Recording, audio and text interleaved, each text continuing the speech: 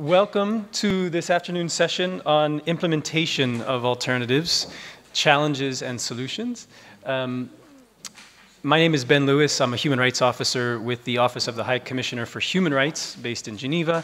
I'm within a small team working on migration and human rights. We provide legal and policy advice to the High Commissioner on matters of migration, as well as to regional and country offices.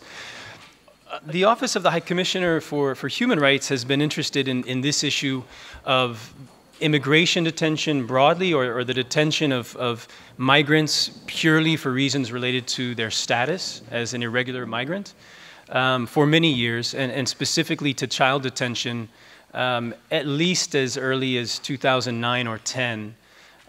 Back in 2012, we helped to launch, together with the International Detention Coalition, as well as the Committee on the Rights of the Child, a global campaign on ending the detention of children, which you've heard about today. And we've, since at least 2012, have consistently said that, and agreed with the Child Rights Committee, that the detention of children purely for reasons of their status is a discriminatory act that is in violation of the rights of the child and contrary to the best interest when they're placed in detention for reasons related to either their or their parents' migration status.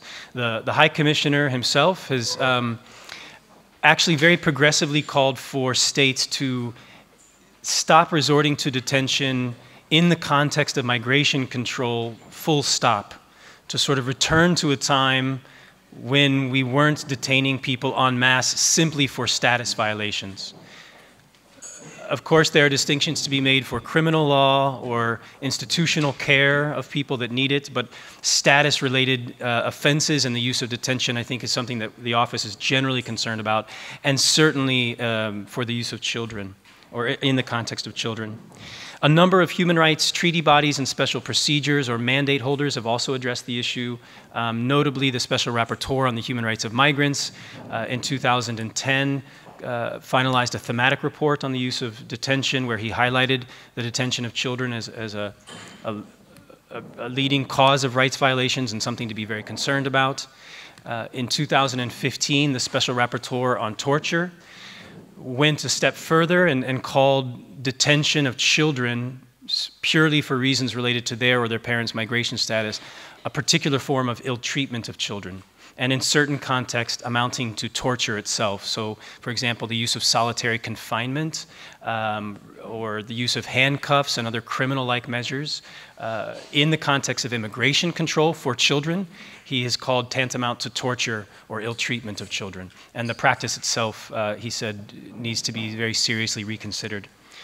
So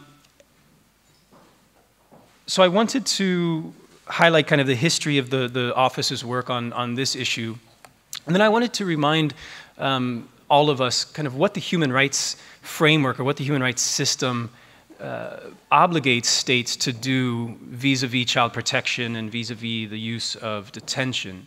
And this is sort of basic, but I think it bears repeating, that when states become parties to international treaties, such as the Child Rights Convention, or the International Covenant on Civil and Political Rights, which has enshrines the right to liberty and security of person. When they become parties to those treaties, states assume obligations and duties under international law, obligations and duties to respect, protect, and fulfill human rights. And this is sort of the core element of the human rights system. So the obligation to respect human rights is a negative obligation, that states do not themselves engage in behavior which trespasses or violates the rights of people. But there are also positive obligations, typically understood as the protective function or the fulfill function. Positive obligations that states have to take actions to prevent violations. So both a negative obligation not to commit violations, but a positive obligation to protect and fulfill the obligations, to protect people from human rights violations. And so in that context, our office has consistently been calling for what we call human rights-based migration governance policies, human rights-based migration management. That is, of course, manage your borders, of course, govern migration, but do so in a way that respects, protects, and fulfills the human rights of migrants, which is your obligation.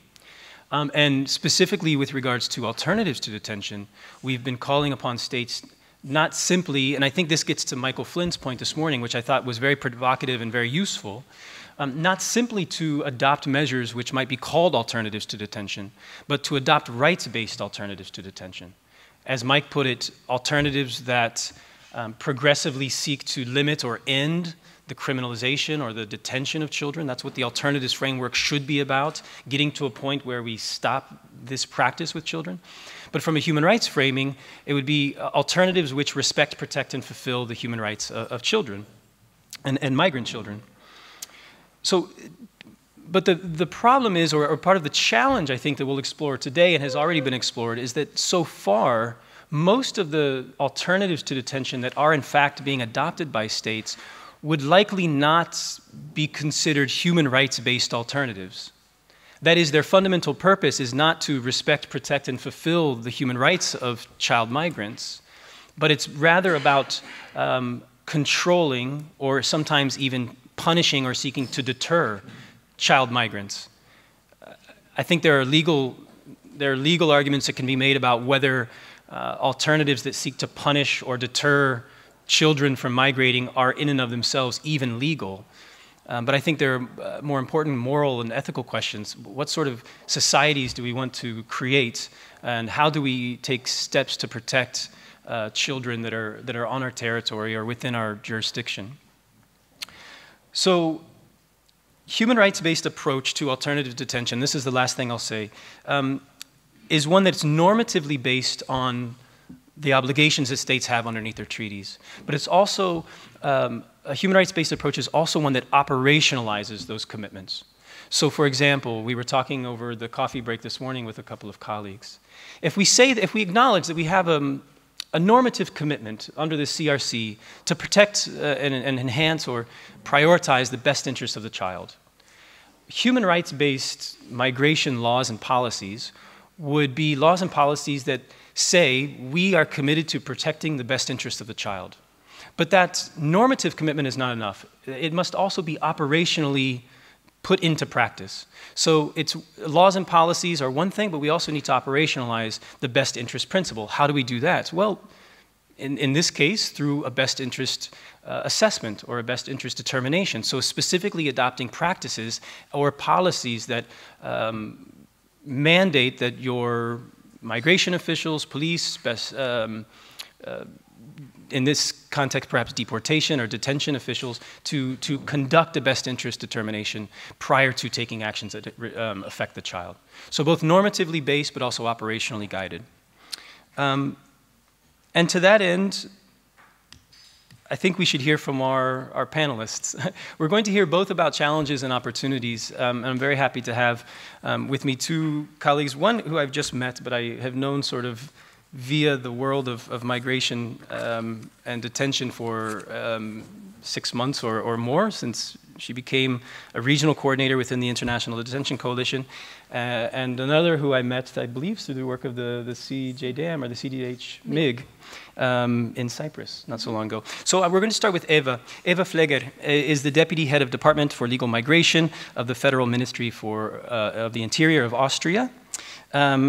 As the Deputy Head of the Department for Legal Migration, she's involved in return-related questions from a human rights perspective, and she has been the Human Rights Coordinator since mid-2014. I hope that introduction did you justice, Eva. She's going to tell us a bit about the basic care concept in Austria, steps that Austrian officials have taken to progressively limit the use of detention and to prioritize alternatives, but also some of the challenges I think that they're facing in operationalizing, and hope that you all will chime in the conversation as well to suggest some ways forward. So with that, I turn it over to Eva. Thank you, Ben, for the very kind introduction, and thank you for the organization of this conference and inviting me to speak. It's particularly right after lunch. This is, for me, always the most challenging part of the conference to, keep my interest up, and so being the one sitting here getting to speak is easy. I have to be focused, and I hope I can share our experiences with you and keep it interesting for you.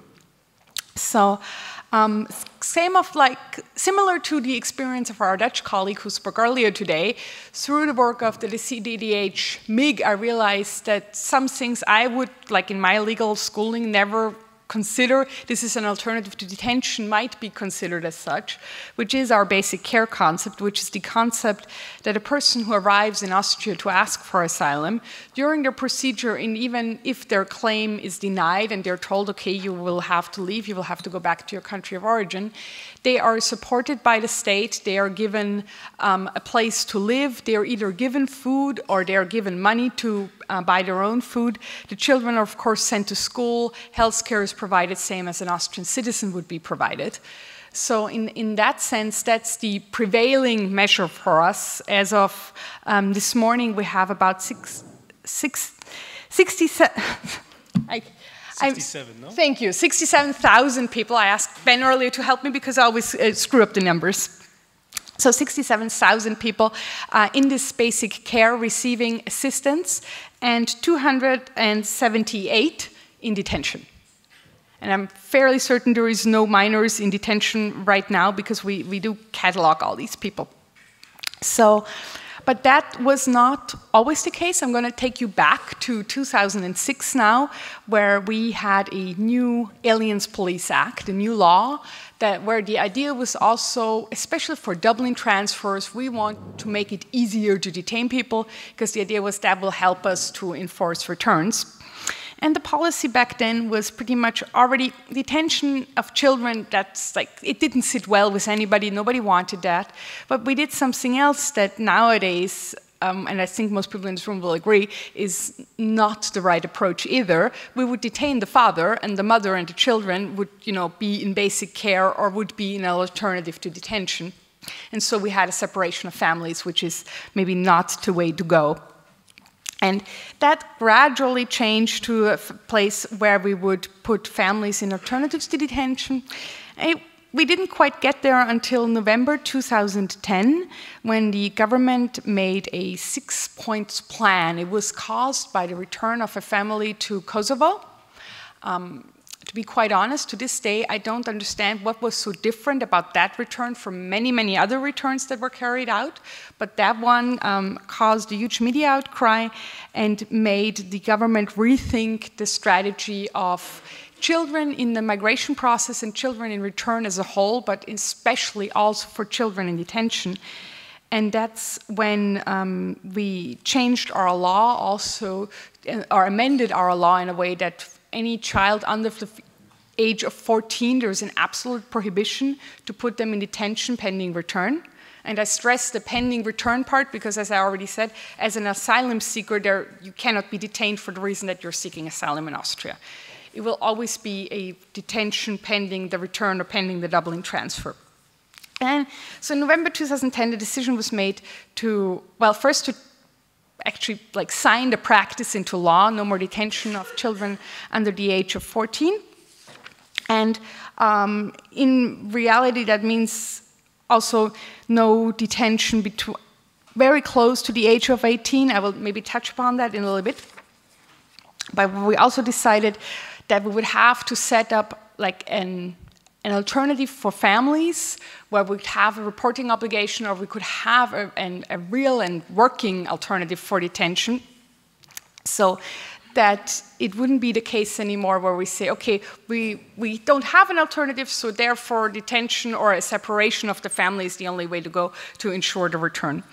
So what happened was the Ministry of Interior took over a piece of property that was owned by the state anyway. It's a house full of individual apartments.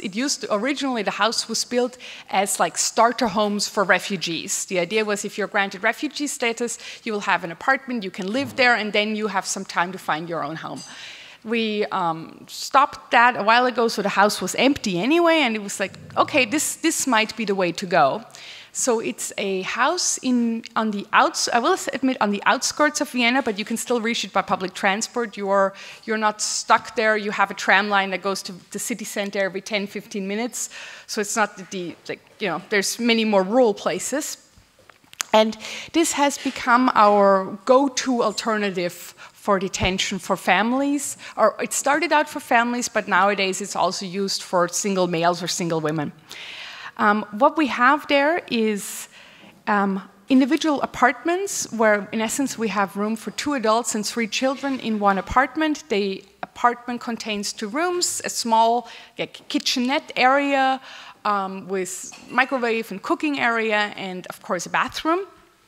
And the people are free to leave the place. What we have as the option for alternatives by law, we can tell a person, okay, you have to stay at a designated residence, you might have to report to police once a day or once every 2 days, once every 3 days, depending on the circumstances of the case, or the law foresees the possibility of setting a monetary deposit you have to leave with the authority. Now, the first 2 options, the mandatory residence and the reporting to police, have been on the law books since at least our Foreigners Act in 1997, and it became much more used after 2006 when the law changed. And you can also look at the numbers. The more lenient measures, this is the literal translation, the alternatives to detention, they slowly go up, detention slowly goes down. But especially for families and families with children, the alternatives, they definitely went up if we have to use them at all. And there the reporting measure and the residence measure are sometimes combined also at this facility in Vienna, where the idea is they stay there, and once a day, like the police has the certainty, yes, they're still there. If we need them for an interview or one time a day between the hours of 8 and 10, we know they will be there. We know we can have them available for any administrative steps that might need to be taken. So that is the facility in Zinnergasse in Vienna.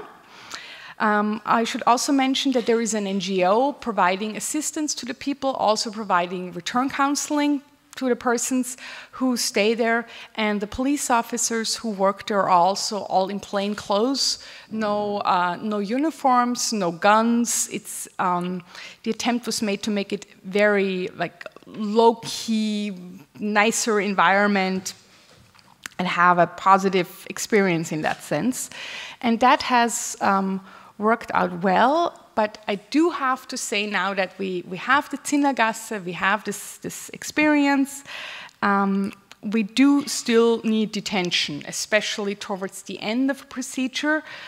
When it comes to the return, we also discussed in CDDH-MIG, alternatives might be applied on a sliding scale approach. You might start with a reporting duty, and the reporting duty is once a week, and then as you get closer, you now have the enforceable court decision, you now start the process of acquiring the travel documents, you now have the travel documents, you might move the alternative measure from reporting once a week to reporting every second day, because there is now, the migrants obviously also knows, now the government has travel documents for me, so maybe now is the time, if I were to abscond, now is a good time to abscond, because this is the time where the return is closer.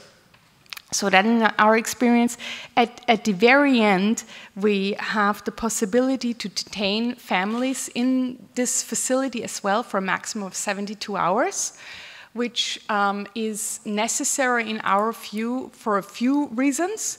First of all, if you inform the family, okay, we need to return you, or this is when the flight is booked, this is when the bus will leave, well, there is a very high chance that they will leave, or they will not be there the next morning.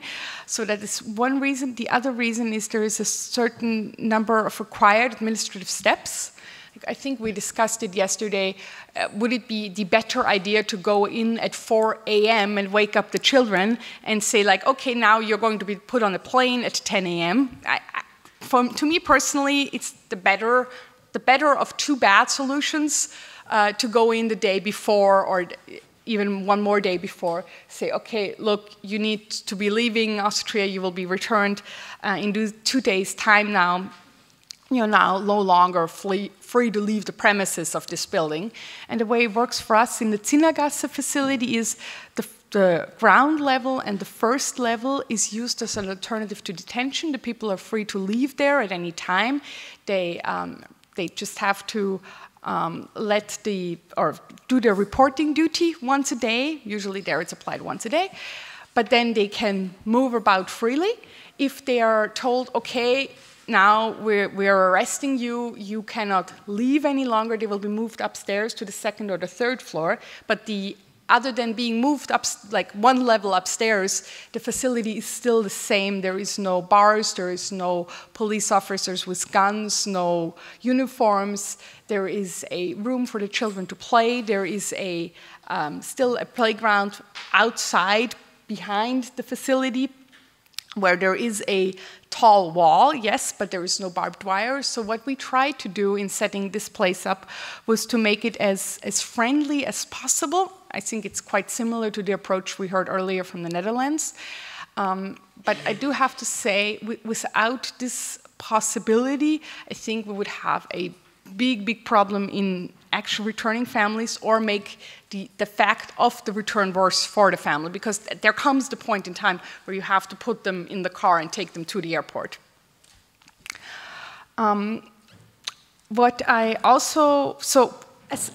from that, and of course in the time where they are detained, they're still free to be visited by a lawyer, and it's also the time where Austria carries out a fit for flight or a fit for travel examination on everybody, and all these steps, they take some time, so in our view that is still necessary.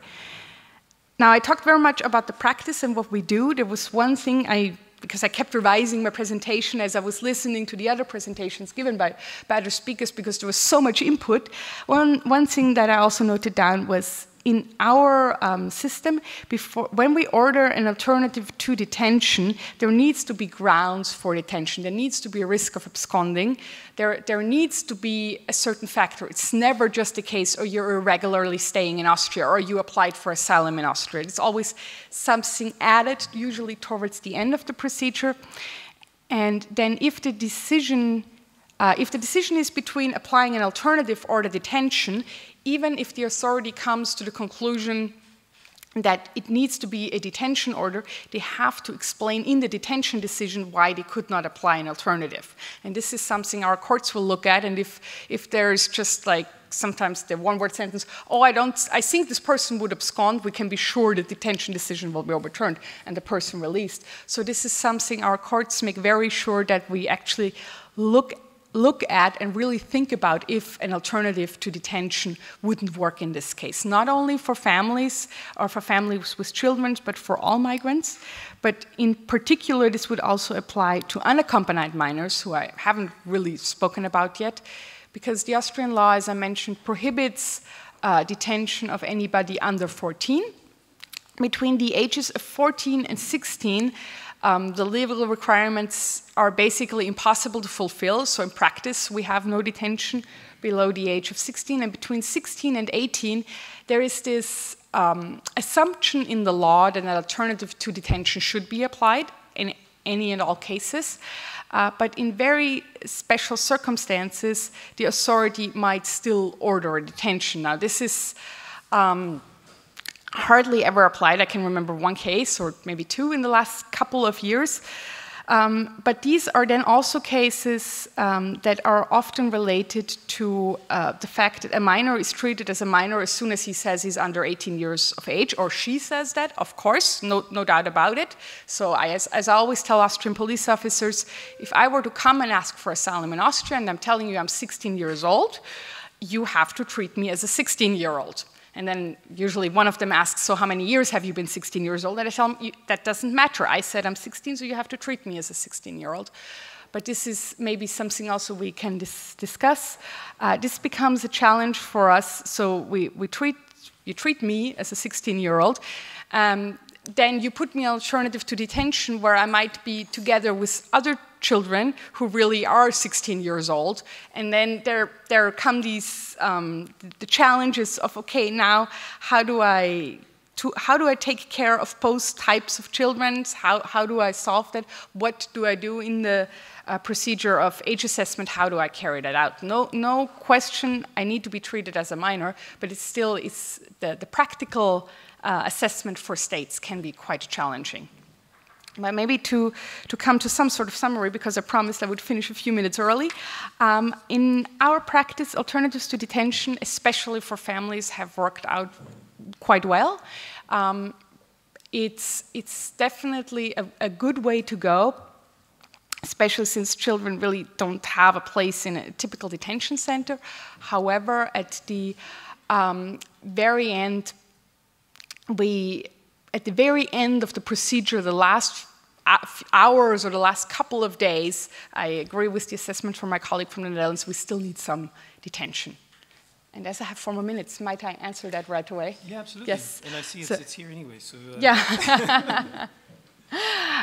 The application of bail, we actually put that in the law when we implemented the return directive of the European Union, because that's one of the possibilities for alternatives of detention suggested in the return directive or by the Commission. And already when we wrote it in the book, we were kind of like, well, we aren't really sure if this is going to work because, at least in our case, most migrants don't have a lot of money. So it was very, like, we have it if in case a migrant has money, this is definitely an option.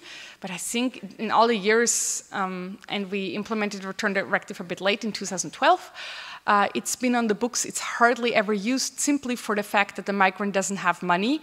And so to say, okay, you have to post bail of X amount, and there you cannot do it, therefore now you failed to comply with your alternative to detention, therefore now you go to detention, that would be setting up to fail, and that's what we try to avoid. So in this case, it's much more likely that we will tell the person, okay, you have to come to report to police every second day, because that's something you can comply with whether you have money or not. And the police station is also on our law books, has to be in proximity to where the person lives. So I couldn't tell somebody who lives in Vorarlberg, our state closest to Switzerland, that they have a reporting duty in Vienna, which is in the best case, 8-hour drive by train every day. So that would be, once again, setting them up to fail. So it needs to be a realistic chance that they can actually fulfill that alternative. But if you do that, then we're once again at this trust level. I think it will work out quite well. Okay, so maybe I'll finish here, and I look forward to Katarzyna and questions. Yeah, why not a round of applause? Someone wants a dessert, I guess. Absolutely. Eva, that was fantastic. I have a number of questions. I'll maybe tick through some of them now, but I'll also remind everyone while we're here and have a bit of time, use the Slido app if you want to ask questions, and we'll get to them throughout. I've got it on my phone as well, so I can see kind of what's coming in. A couple of points just to highlight. One, I think this idea of a basic care concept, sort of a driving ethos behind the migration regulations, is critically important. And I was just in a conference in Oxford with some of the people in this room where the UK ministry talked about how their ethos used to be to create a hostile environment for migrants. And now they're moving towards a compliant environment, which I think is better. But how much better would it be to get to a basic care or a protection environment if this was really what we were trying to do with children? So the ethos that drives the migration policy, I found that really interesting. And maybe later on, Eva, you could talk about how you even arrived at that idea as a migration division. The role of NGOs and media in putting pressure on you to change. Sometimes that's a helpful solution, providing space to move things forward, especially when they're stuck. You mentioned if there aren't any alternatives currently in practice, maybe the best thing to do, in fact, a legal obligation, is to go out and build them, or to go out and find them. Not build them in a physical sense necessarily, like we need to find places to stick people, but build programs that protect and care for people and create compliance or obligations that people can comply with without having to resort to detention. I wanted to ask a question, and maybe you can get to this later on as well. During the earlier presentation, I think there was someone from the Swedish Migration Board, Niklas, who talked about the importance of a holistic approach. And I noticed you talked about reporting to police and immigration officers having a role to play, but I was wondering what role the child ministry or the social welfare ministry and others might play. But again, you can put the questions in Slido that you're interested in. Those are some of mine. Let me move on because I don't want to take up too much time. Let me introduce Katarzyna Słubik, who's a senior lawyer and project coordinator for the Association for Legal Intervention in Poland. She's also a member of the European Network on Alternatives to Detention, which is a new network that she'll tell you about in a moment. She's going to talk about the work that her organization is undertaking, as well as this European Network on Alternatives to Detention, to shift the focus away from enforcement and towards engagement-based alternatives. Through the use of tailored case management approaches. And she's also going to tell you about a project that they have called the No Detention Necessary Project. So very interested to hear. It's off to you, Katarzyna. Thank you. Is it okay? Yeah. Okay. Thank you to the organizers for inviting me and considering our ATD network and a Polish pilot as worthwhile sharing at this great event. We're not only shifting now from enforcement-based projects to approaches to engagement-based approaches, but also like from thousands of people in Austrian care to like very, very small pilots implemented by civil society in a couple of European countries. So just be prepared. I'm very happy to pick up where actually Dr. Samson finished her presentation during the previous session. I'm sure lots of you are familiar with the There Are Alternatives report. If somebody has not yet read it, then I encourage you to do so. It brings together many good practices and develops a model of alternatives, an ideal model of alternative that is based on engagement of a migrant with, indicates several rules that should be kept when we want to have successful alternatives. Just take a look at it. It's on the first pages of the report. And I'm raising this issue because this is actually the model that we are in an ATD network working on. But let me give you a quick history of how the network was set up. So we had this report, and it presented this model and basically all these guidelines on how to implement alternatives. But still, there was no visible shift in what the decision makers were doing. There was no really visible change from enforcement to engagement. We didn't see it on the level of the states, and we didn't see it on the European level. And it was really becoming frustrating. And out of this frustration, an ATD network was born. So it's a fresh initiative that aims to develop concrete pilots, concrete examples, concrete evidence that wants to implement small pilots in the countries in order to collect evidence and just present it to civil society, to decision makers in the countries, at the European level, to show that, okay, so we have this research and then we have these models that seem perfect, but then again we also have evidence and concrete examples that support it. So ATD network was set up in March in 2017, so it's really a fresh initiative. It brings together 5 civil society organizations in Cyprus, Bulgaria, Poland, and UK, but it's also, it was set up with a huge support of IDC and also PICUM, who is our European advocate. And all of the national organizations are developing very small-scale projects that focus on engagement in the countries that they are based. The project is developed with the support. So there were some questions about financing. So the project is developed with the financial support of Network of European Foundations, which is quite a comfortable situation as for now. Okay, so this is about the network, and let me just give you a quick overview of what we're doing in Poland, because this is the project that I'm most familiar with. I would just give you a picture of what the rules about the children detention in Poland are. So we do have alternatives to detention, but still we are allowed to detain families with children. Unaccompanied minors who seek asylum are not being detained, but then unaccompanied minors who do not seek asylum are detained if they are over 15 years old. We have lots of families with children in detention. In 2016, it was like 25% of everybody. The children constituted 25% of all detainees in detention centers, so it's quite a high number.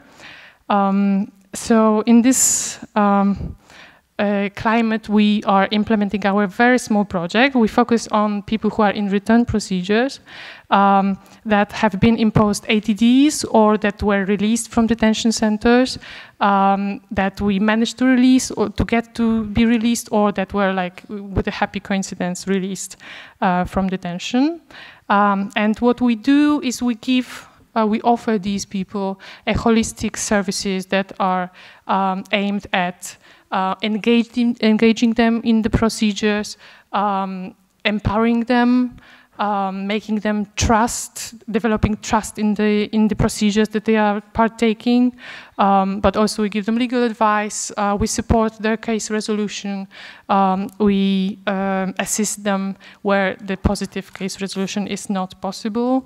We also offer them psychological support if it's necessary. So we work in teams: lawyer, case manager, psychologist. We also have a child psychologist. Since we've only started in June, so we only have now qualified 10 people, 10 adults and 8 children. As we focus on vulnerable persons, and this is like what the families with children actually are. So we do start to see that we need to have these child-specific measures, that we need to focus our special attention on developing like particular safeguards to really give enough sufficient protection to the children that are in our project. So what we basically do, we've mentioned like case management here and there, like during this conference a lot. So I don't know if you have this concept in your countries, but it's really not that mainstreamed in Poland for social work as such and for migration management ever at all. So we really are developing tools, trying to figure out what works and what doesn't, what works with adults, what works with children, trying to figure out like what safeguards we should put, how people react to what we offer them, what we're doing. We're keeping very extensive notes, and we really want to be able to, at the end of the project, which is 2 years, to present like not a very stiff model that it can only be taken like in the shape that it was created, but to know what worked, what didn't for the specific group, what could work for this like similar group, but what would need to be changed if you wanted to implement it in under different circumstances to a different target group. Our particular focus is on like individual approach. So this is really what comes out of the CAP model and many other publications and recommendation, is that a person that is in alternatives, that it's in these is taking in these projects of engagement-based alternatives, that this is an individual who has his or her own motivations, strategies, dreams, feelings, fears, their own health issues, their own future and their own past. So we really try to figure it out during, by setting up a relationship that is based on trust, but also with clear roles of what we can do and what we can't do for this person, and really figure it out and adjust our offer, adjust our assistance in case resolution so that it really fits this person. And maybe just like a few words about to respond to what you were saying about what the solutions are for people who have to be returned, whether we should keep them in detention, is it like 24 hours earlier, or is it a week earlier? Obviously, I do not have a simple response, but I just have this feeling that the real work really starts so much earlier, that that it's really a work to build trust of this person in this procedure, whether they really had all the information about the procedure, whether they really had all information about what the rights are, what are the possible outcomes, whether they really feel that their case has been recognized fairly, timely, with all the safeguards. And then, and so it really starts earlier, and we really try to have our interventions, to hold them really early, which is one of the challenges, actually. Because what we need to do is we basically meet people when they already have alternatives to detention or they are in detention centers. So this is really after many, many procedures that they had in Poland. But this is what we try to also figure out now. I guess that would be it. Is it? Oh, no, that was short. Okay, so maybe a bit about how we approach children. We're a bit in the process of figuring some things out, but we obviously have a child protection policy, and we have a child psychologist, and what we're doing at the moment is we're trying to figure out whether there should be strict rules about approaching each child that we encounter, that we qualify to the project, or whether it should be really case by case decided, after we meet the person, whether we should really give the voice to each child that we meet, or whether it should be only when we feel that maybe a parent is not acting in the best interest of the child. So these are the issues that we're trying to figure out, and we will definitely put it into recommendations after the project. So that's it. Thank you. Thank you, Katarzyna.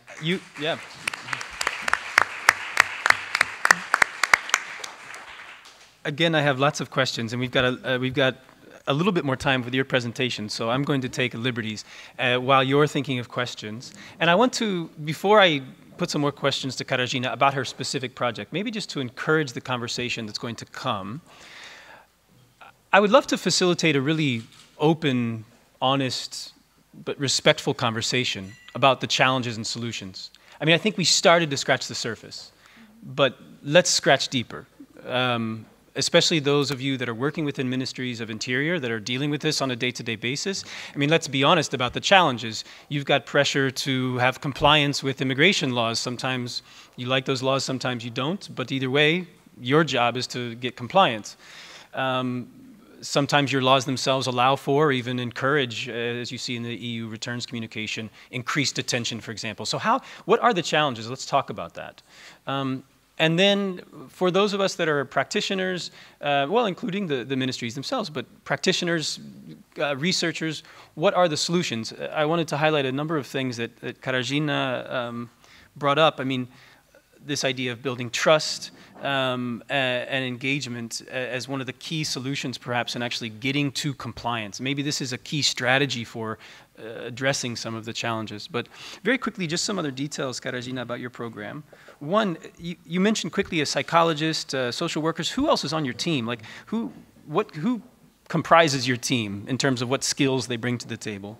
And what sort of engagement do you have with the migration authorities themselves? In other words, is this a project that you are doing on your own, out of the goodness of your hearts, or is this a project directly kind of linking up with or in consultation with the migration authorities? I'd be really curious to know answers to those questions. Thank you. So the first question is about the team. So we have lawyers, case managers, and psychologists. We have adult psychologists and a child psychologist. There are like 2 lawyers, 2 case managers, but they do not work full time. So it's like a bit of a crowd, but then again, not so much.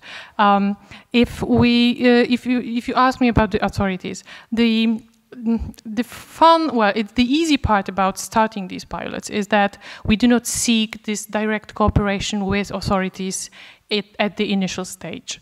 So we just try to identify people, we qualify them to the project, we offer them support, and obviously we do want the authorities to like this idea. We do want them to pay attention to it, and we do want them to, at the end, be convinced by our results and implement like similar models, maybe with their own engagement in the process. But we start without that, and we actually have an encouraging example from the UK NGO that it's Detention Action that started really without any support. They actually started fighting government on every front that they could when it comes to detention. And as it turns out, after a couple of years, they became like really like serious partners to the authorities, and they have people actually being released to their project. But they started really from level 0. So we really hope to achieve that, but we're starting, it's just that we didn't want to wait anymore, really. Thank you. Yeah, I love this idea, and this was mentioned in the last panel, that NGOs shouldn't wait for governments to act. And I think even the ministry officials in the room would probably agree, right? Don't wait on us to act, go out and create projects that, well, maybe not. So this is a challenge that you can address, Eva. But I do like this idea of getting out in front and being progressive and thinking creatively. One more question, and then we got 5 more minutes, but we'll probably end earlier than that, and we'll get to you. You've mentioned this a couple of times, and Robin mentioned this as well, and I have worked in this sector for 5 years, and I still find this idea confusing. But what do you mean when you say case resolution? What are you talking about? What is case resolution in your mind? It's an outcome on the status of this person. So in the best case scenario, it could be a protection, international protection, refugee status. It could be humanitarian stay.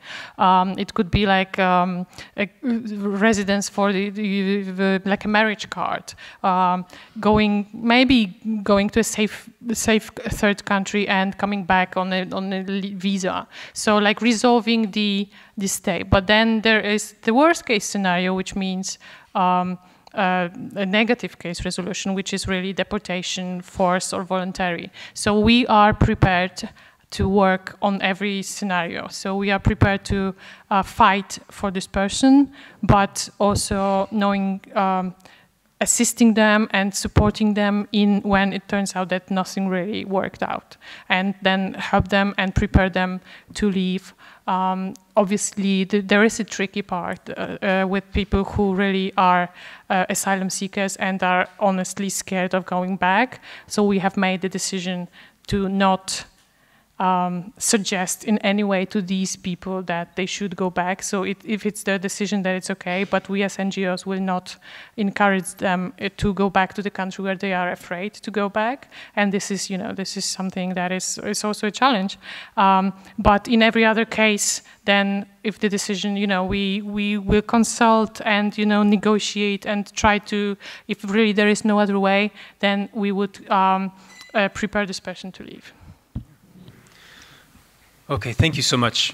I see a number of questions popping up. I think we'll have time to get to them, and Eva's taking notes as well because a number of them are addressed at her. But let me first open up to the room. Feel free to raise a hand. I'll take 3 or 4 or 5 questions, and then we'll hear some answers. Yes, Maria, please.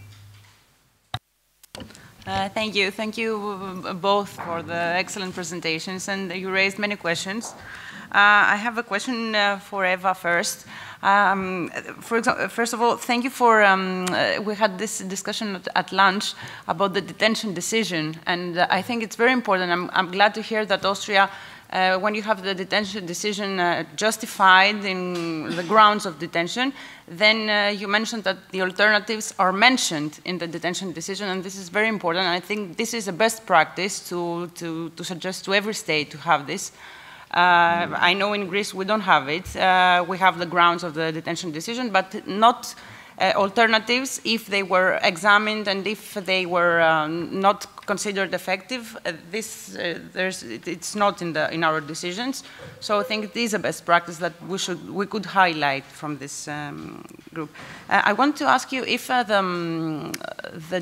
placement in detention before return is an automatic procedure. Does this happen in every case? The 72 hours that you mentioned, is it every time? And this is also applied, I didn't understand if it's also applied for unaccompanied minors as well, except from families. And a question to Katarzyna. I didn't understand what is the difference. I had in the past, I worked for Greek Council for Refugees. And we provided this kind of services, legal assistance, psychological support, social support. So how is it an alternative to detention? How is it, how is it, we move from enforcement, you said, to engagement. So the person is engaged in the procedure so that he will comply with the returns decision. This is, I think this is the important thing. You try to say that it's better to have engagement procedures instead of enforcement procedures, but finally, will this lead to compliance of the person to possible return decision? Will we, I mean, otherwise it's just providing support as most NGOs do, but what's the difference from all the other NGOs that provide just support? Thank you.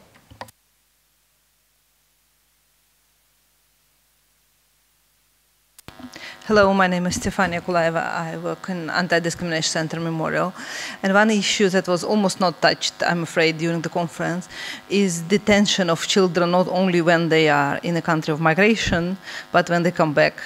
So in some countries which are members of Council of Europe, actually in all Eastern Europe, I mean, ex-Soviet countries, children are often detained before they're sent out of the country, but when they're sent back home, they're also detained in detention center. And in most of countries, they're detained together with children in conflict with law, in real children prisons. Usually they try to do it maximum 1 month, but sometimes it lasts longer. And the problem is that I'm still looking for an alternative that we should really insist on this, like detention in a home country, because now one country I'm very much watching the process, Moldova, refused from the idea of detention centers, and as it's a country of very big working migration, country donor of working migrants, lots of children are sent to Moldova, and they have no more detention centers, so they are giving children to families. Usually parents are not together with children, so these are so-called big families, namely any relative. And this is also very worrying, in my opinion, because people can misuse the authority over a child. We don't know who is this person who calls himself uncle, cousin, or something else. Children can be sometimes again sold to migration. In this way, I have really a question, an open question, like what kind of real, practical, possible alternative can be offered? Thank you. Sorry, can I just clarify? Maybe others know exactly what you're talking about. I'm finding myself feeling a bit lost. Are you talking about upon return to their country of origin or nationality, they're detained on criminal charges? No, they're detained for administrative migration-related reasons. In other words, to prevent the child from re-migrating? No, they're not accused in anything. Just like when a group of children is brought from a country where they were in migration, like Russia, for example. Russia sends children to Moldova. They're usually brought by so-called social workers, or sometimes police. They used to be all police people, now they are changing to social workers, the same people usually. So they bring children, the state accepts the children and put them where? Put them in detention center. They are put together with children in conflict with law. And then slowly they find a place for them. Either relatives show up, or it's an orphanage. And this is a big problem because these detention centers are really very, very traumatic and bad. But just what is the solution in the countries that solve the problem now by just giving them to anybody who says I'm a relative, I think is also worrying.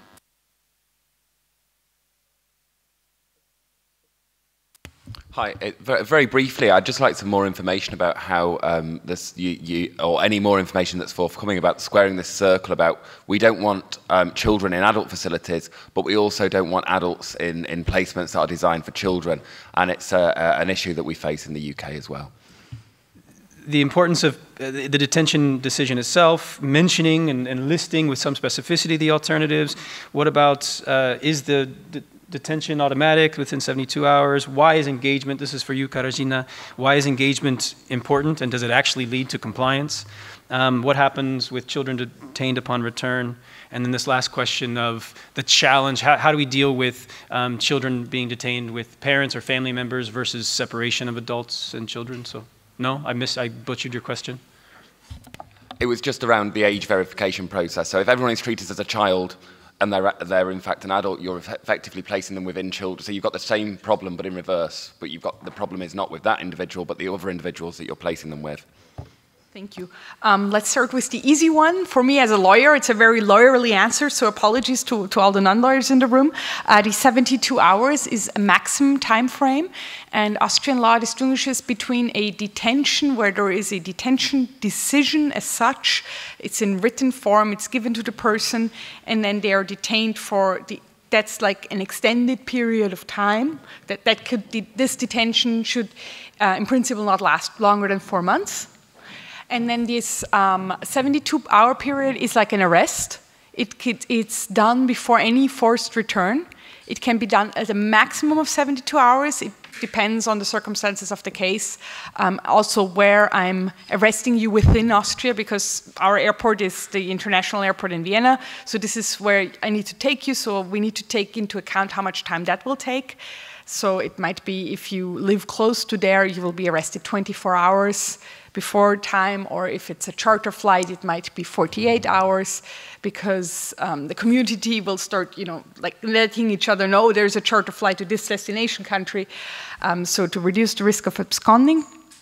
And then that is the time frame for all these administrative steps of telling person, okay, do you have all your luggage? Do you need to pack something else? Does something else need to be brought to you?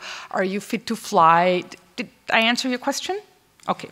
And does it, getting to the very top vote getter here, yeah, doesn't it just then push the absconding risk? Of course, it always does. One thing I can't believe I haven't mentioned yet is it's always an individual case assessment. That's like if I had to sum up in one word what our courts tell us any detention decision or decision on the application of alternatives to detention has to be, it's a decision in the individual case. We are not, or we're very much discouraged or not allowed to say, okay, so in our experience, 99% of the people will abscond if we inform them, okay, there will be a return operation that you are likely to be on in the next 2 weeks. And therefore, we put you in alternative or in detention. If we reasoned it that way, that would be overturned by the Austrian courts. We need to look at what the person's history, if he has previously complied with orders to report to police or to show up for his hearings in the asylum procedure, maybe if it's a second or third asylum claim, if we know where his residence is, he might still be working, where the idea is we could arrest him at his place of work. So it's all these things need to be taken into account. So yeah, it kind of pushes the chance, and if I set out to not comply with a migration decision, yeah, I will find a way. But it's like any aspect of life, I set out not to comply, I will find a way. Okay, so since it's a pilot, we do not want people to abscond. So in any other activity that we would run as an NGO, we would not care about this element at all. But this is a pilot of alternatives, and we are treating it as an alternative. And we want people to stay engaged with us, so to not disappear, to stay in contact with us, so that we know where their whereabouts are, what they're doing, to make reasonable decisions, to be informed. So this is how it's different actually from any other support. It may be a bit confusing really, because when you take out this element of governmental engagement, then it really looks, from far away, it looks like, we're sitting in the office and just waiting for people to drop by and to give them some services. But if you imagine it as being a pilot and being tested, for the future implementation also in the law and by the government, then it really it turns out to be an alternative. I don't know if I've answered your question. I want to pick up on that a little bit. Again, this came from a conference that I was at in Oxford just last week. We were talking about the limits of enforcement. Enforcement itself has limitations on what you can actually get out of it. And we've learned this lesson in many other aspects, and there's significant social sciences research on this. If you think about the war on drugs, for example, you can only punish your way out of the war of drugs so far, and then you have to start looking at other types of remedies or engagement-based solutions to drug addiction. You can only criminalize status offenses such as vagrancy so far. At some point in time, you have to address the underlying issue of vagrancy, meaning homelessness, lack of money, etc. So, and I think in the same way, in the migration discourse, we can only punish our way out of this so much. So I think we need to really look to other social sciences and other social problems that we've addressed for solutions. And certainly engagement is a strategy that's been successfully used elsewhere. Let's get to some of the questions on the board. I'm not sure we've answered all of the things. I'm noting still what happens to people being detained. We haven't forgotten about you. Age determination and what happens there, but maybe we'll come back to those, or if others in the group want to address some of those, please do. I'll just start kind of at the top, but I'll see, because a lot of them are clumped together, 1 or 2 votes difference. But Eva, what's the absconding rate at the house from Vienna? Well, wouldn't it be lovely if I now had a statistic on that, which I don't. Our statistic keeping is not the greatest. In general, our experience with, especially with alternatives to detention, is people tend to comply because they realize, especially, and now I'm not talking so much about families with children, which is really our main topic here, but simple adults, they realize that, okay, this is like the olive branch. If they work with us here, then they still have a chance to stay in alternative, just to have to report to police rather than be put in detention. And this is also the chance to work on a voluntary return to convince them that this would be the better option to go back. So, yeah. And I think, again, this links to Robin's presentation before the lunch break when she talked, I'm going to butcher this, but Robin's here so she can set me straight, the sort of 3 critical factors in ensuring compliance based on the IDC's research is, 1, believing you've been through a fair and efficient process. So I could see how being in an open setting, engaging with officials positively would contribute to feeling that you've been through a fair and efficient process. The other one was receiving social support. Robin, what are the 3? I'm butchering this. Yeah. Basic needs met. And exploring all the options. Yeah, yeah. So a house, an open house, really could tick all those boxes if your basic needs are met. You believe you're being taken care of in a honest manner and not just being kind of forced out of the country one sort of step at a time. And that's the 3rd component, exploring all the options, which I think is essentially case resolution, which is what you're talking about. Not just looking at a return, but are there visa options, are there family reunification options, et cetera. Which gets maybe at the next question for either one of you. So what if someone really knows or doesn't expect to receive asylum? I think the underlying question here is fraudulent asylum applications, or we could say this in a kinder light. If asylum is the only legal option, so people apply for asylum because that's the only thing that they're aware of, can alternatives really work? And what kind of alternatives might work? Okay, so I can just repeat what I said a bit earlier. It's not like we try not to look at it as a group of people who have fraudulent asylum claims. So it's a group of everybody of this group has, each person has their own motivations, and we just need to learn, get to know them, and try to respond, to what their needs are, what their plans are, and try to negotiate together the best solution for them. That would be on one hand lawful, but then again to respond to what their plan for them is. Yes.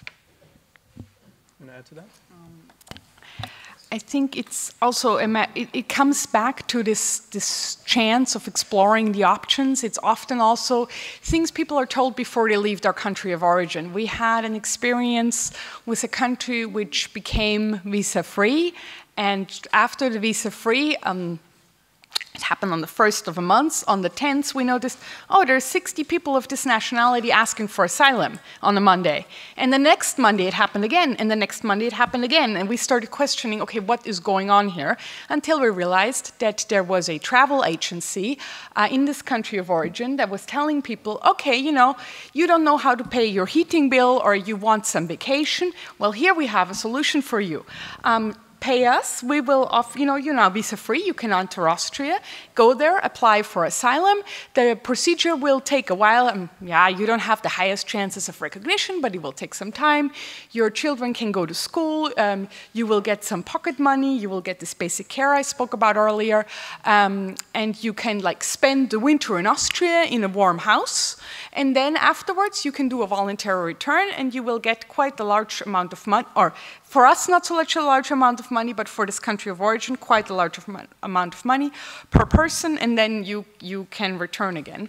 And what we did once we figured out what was going on is we got together, like the police, the asylum authority, and an NGO providing return counseling, and we went to them and said, hey, listen, we're very sorry, you've been lied to. Here is your real options. Option one is you can tell us the truth about your asylum procedure, you will get a decision, and then most likely it's going to be negative, so we would really suggest to you go back home voluntarily.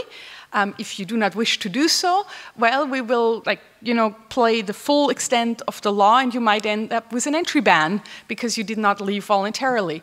And that, of all the people, almost, and it was a lot of people with families or families with children, almost all of them accepted this alternative option, not so much to the detention because they were still in the asylum procedure and left right after again. But this can be a real challenge for member states to deal with such claims.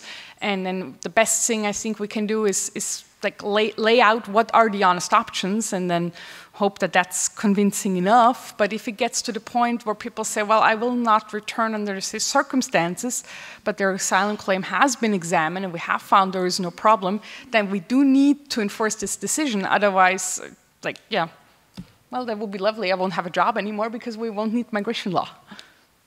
So in this sense, we do need that stick. We do need the possibilities. Maybe just to address, and I think we're kind of done with that top question, but maybe just to address also the idea, oh, Robin wants to jump in. Let me say something quickly and I'll let you jump in, Robin. I think there's this assumption that alternatives to detention don't work in transit contexts. People are just going to onward move, don't waste your time, just detain and deport. Let's not waste our time with alternatives. I'd like to offer, I'd like to offer two sort of rebuttals to this line of thinking.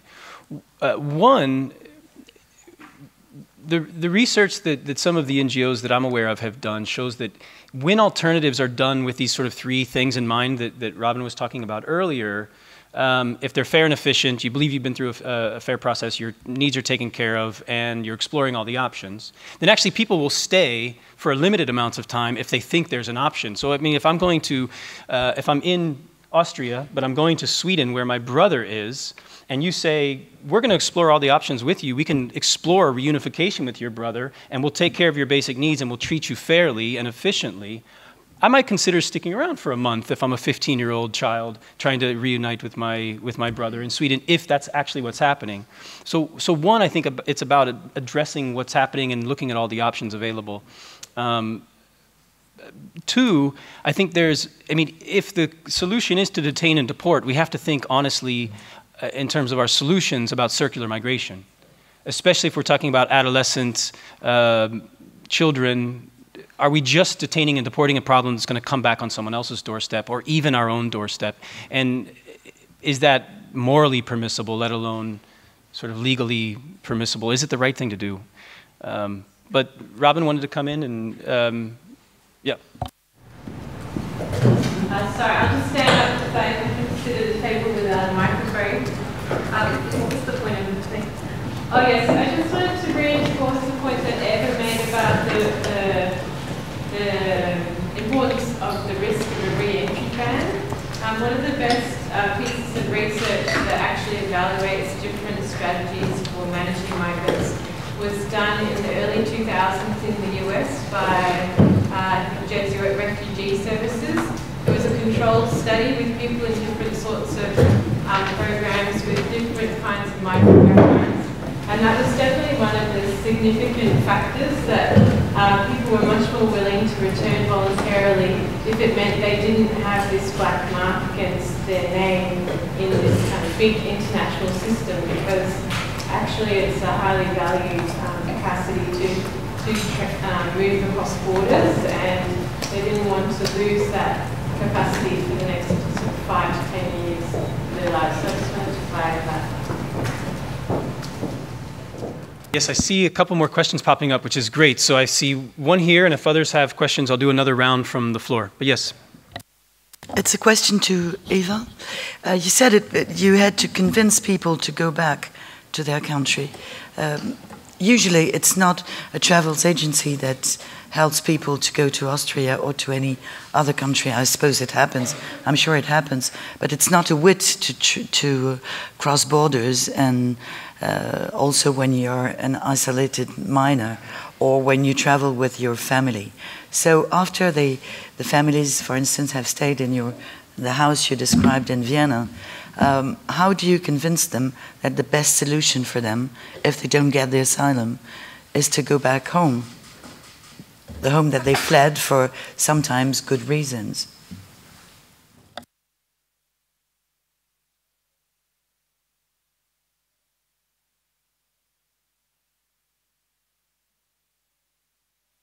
Okay, apologies to the organizers. We're getting a bit off topic, I fear, because we're not talking about what the best way is to convince somebody to return voluntarily.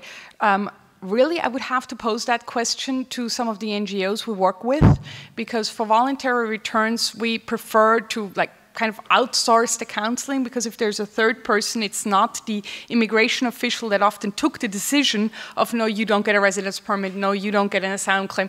Then to listen to this person is difficult, so it's helpful if it's a third actor.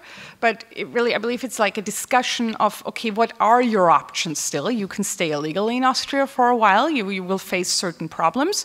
You could illegally move on to another European Union member state. You will most probably return under Dublin if you ask for asylum there. So in the end, it's just a question like, okay, what do you want to do with your life? And do you maybe see a chance to rebuild your life in your country of origin, especially because in our cases, almost all the people coming to Austria ask for asylum, and they go through the process. There is a court, there is a second hearing there. So I have a lot of faith in the system that we're not sending back somebody who is in a non-refoulement situation. So therefore, in the end, it's just like, there does come the point where we need to say, okay, the decision was made, you now need to comply with this. This is a great, actually, segue for Katarzyna to jump in. I think there are a few questions here that essentially get at this, various aspects of this. I mean, how do you convince people to go back? What's the role of NGOs in working with people that are in an alternative detention setting, so they're not being detained, but to actually, if they get a negative decision, to go back. Also, how do you interact and coordinate and cooperate with authorities? And there at the bottom, are they neutral to the pilot? Are supportive of the pilot? What's the posture of the government, and how do you interact with them? And then there's a similar question here. How do you build trust with the government as your key partners while not losing trust of the detainees? I think that's really the underlying question. Okay, so as I've already mentioned a bit, we started out without any governmental support and without any dialogue with the government about this pilot, because we just wanted to start out, and we thought that initially we can just start with qualification and case management. We are positive. We want to set up a dialogue, and we want to convince the government to what we're doing, that it really makes sense. But I would have to meet you in a couple of months, to tell you how it went. Really, we are cautiously optimistic. Yeah, but we'll just see. We are positive that we want to believe that reasonable arguments would meet with a reasonable response. So what was the question? There was also a question about how we are partners to the government, how we could be a partners to the government, and also keep a migrant's trust. So it really is about like clearing the roles. So our clients, migrants, really have to know what we can do and what we can't. We cannot really betray the trust. We have to stick to the confidentiality, but they also have to know that our role is maybe, like when there are governmental models, maybe also interacting with the government. So it's about clearing the roles with the government and clearing the roles with migrants. And there was also a question about how difficult it is for an NGO to assist a person when there's no real solution. Well, I have to be honest, it is a huge challenge. It would help in an ideal model if this person had their all elements of good alternatives met, so like a fair and timely case resolution, all the information, but it's not always the case. So it is a challenge that we're really struggling with, and I can't really give a simple solution. We are prepared to work with people and to negotiate and to assist them in every way possible, but that's it for me. Yeah, please. Sorry, because from my own background as a law student, I started working for an NGO providing legal support to asylum seekers or people staying illegally in Austria. And I was really struggling with this question in the beginning. Like, what do I tell them when I know that like they have explored all the avenues, and I just got to the point of where I would honestly tell them, okay, look, you've explored all the options. It is time for you now to think about a voluntary return. But it took me personally some time to arrive at that conclusion. And I also know that some of my colleagues at the NGOs and still NGOs in Austria are very like, no, that's not my job. That's the government's job to tell them to go home. But from a government perspective, that would be really helpful if that message was also shared and it was just an honest communication if there's no more options to tell the people, okay, this is, you can now think about going back home voluntarily or being taken home, but yeah. Yeah, we also have to be prepared that in some cases nothing will really work, and that's just we have to be prepared and we have to accept that. But that not all migration cases really work out, and it's maybe that in detention and outside of detention. So that's just reality. I'm just going to check in on time so that I can catch my cab. We've got about 10 minutes. And I want to give each of our presenters a couple of minutes to wrap up. And maybe I'll ask them, Eva, at least you, I think Katarzyna has addressed the one at the very bottom in the latest questions, but there are 3 in a row. Maybe you could quickly address those 3 questions and any final words you have in a few minutes.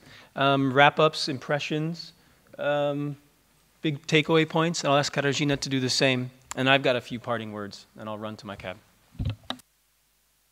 Okay, so I'll try to do all that, and also touch upon the question from a gentleman from the UK, as you gave me that task earlier. That's actually a question I was trying to pose. What do you do with the child where you are pretty sure he or she is not the child?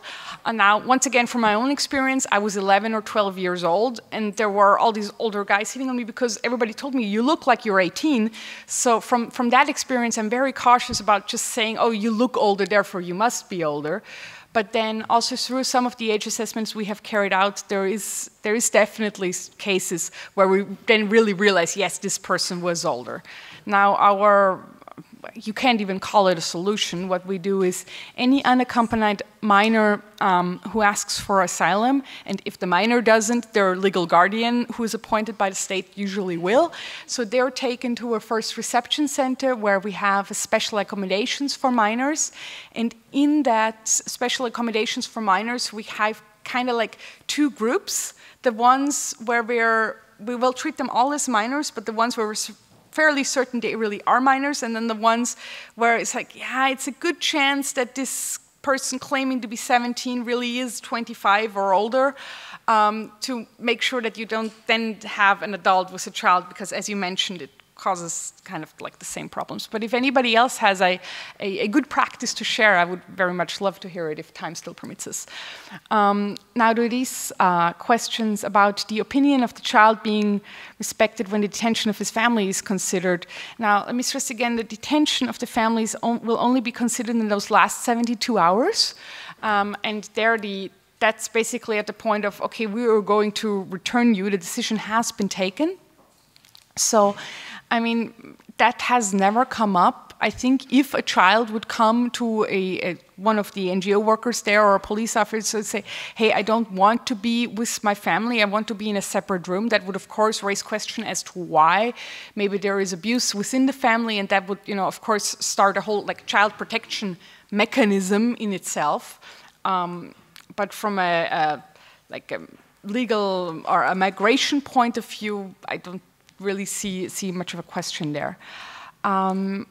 How long do the families stay? It depends on if they're in the alternative to detention. That could theoretically last for quite some time, but usually it's just a few weeks at the most, because also according to our law, if we want to think about an alternative to detention, we have to have grounds for detention. Now, in order to have grounds for detention, there needs to be a reasonable prospect of return, meaning either we already have the documents, we have the flights booked, or we have the okay from the state saying, okay, we will issue the documents, or we know these persons are either we already know they're from this country, or we, you know, it's like they never claimed a different nationality, everything matches. So when we go to this embassy, they will very quickly issue the documents, and therefore we have a reasonable prospect of return, and then we can think about an alternative to detention. Now, in a similar way as to, once again, my colleague from the Netherlands described, it's not used a whole lot, because once again, it's an alternative to detention. We need grounds for detention. A lot of people are not even in that. They're just picked up from basic care and then arrested and then taken to the airport for a return flight.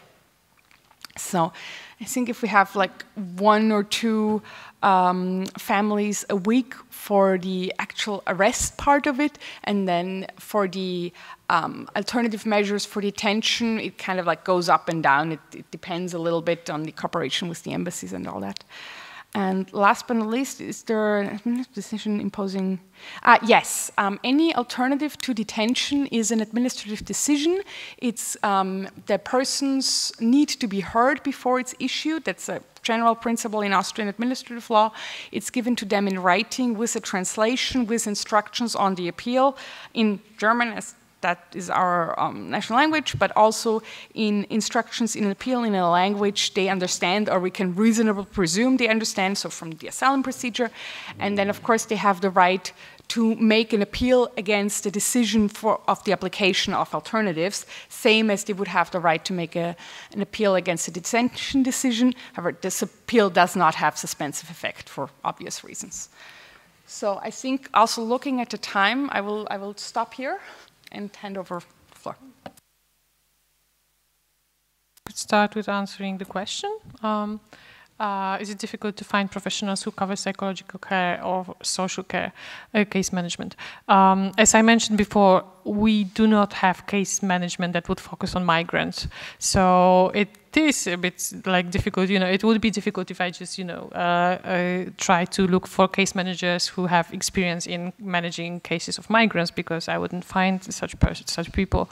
But it was fairly easy to find psychologists that would be willing to work with us and that have experience in trauma and in supporting migrants, because we have like separate NGOs in Poland that would just bring together psychologists that would be specialized in these topics. So in case of case management, we really start from level 0 and try to work our way up. Okay, so just like few remarks, one larger remark actually. So we talk about compliance and effectiveness of these measures that we try to implement.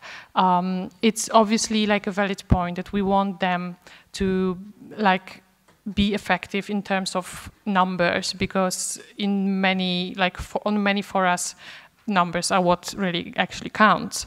But we are also as much interested in raising inequality indicators, in what in improving the well-being of the person, in keeping them engaged. I know that I keep repeating this engagement, many times, but this is really like the core of this idea that, for example, if you have a person who would spend 12 months in detention and then would be released because the return was not possible, and if after these 12 months, and if they weren't detained, and after these 12 months, that we still didn't have case resolution, but we would have this person engaged, and their well-being would improve just a notch, then it would really prove that detention wasn't necessary, was it? So this is like the small arguments that we're looking for, and we want to bring them together and look for the stories and also bring them together and use as arguments, because we strongly believe that detention in